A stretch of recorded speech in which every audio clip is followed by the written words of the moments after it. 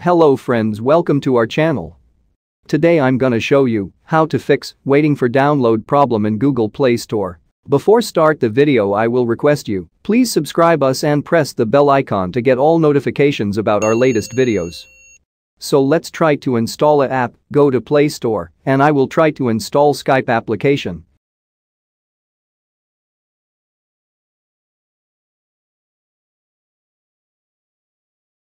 You can see, application can't install, it says, waiting for download. This is the problem. Now let's go to fix this issue. First of all, I will cancel this installation and close the Play Store. Then go to your settings. Now click on Apps and Notifications. Click on Apps. Then find the Google Play Store. Now click on it. Click on Storage. Now click on Clear Cache. Then click on Clear Data. Click on OK. Now go back and click on Google Play Services. Click on Storage.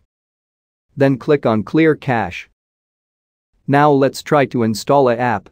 So go back to the home screen. Then go to Google Play Store. I will search Skype. Click on it, then click on Install. You can see, application is installing, error has been fixed.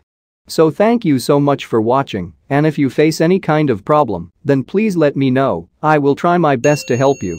I will put all the details in the description, so check on the description. Thanks for watching. If you are thinking this video will be helpful for you, please hit the like button. So don't forget to subscribe us and tell us your opinion in the comment section below. It will be very useful for me. So I will see you guys in my next video. Have a nice day.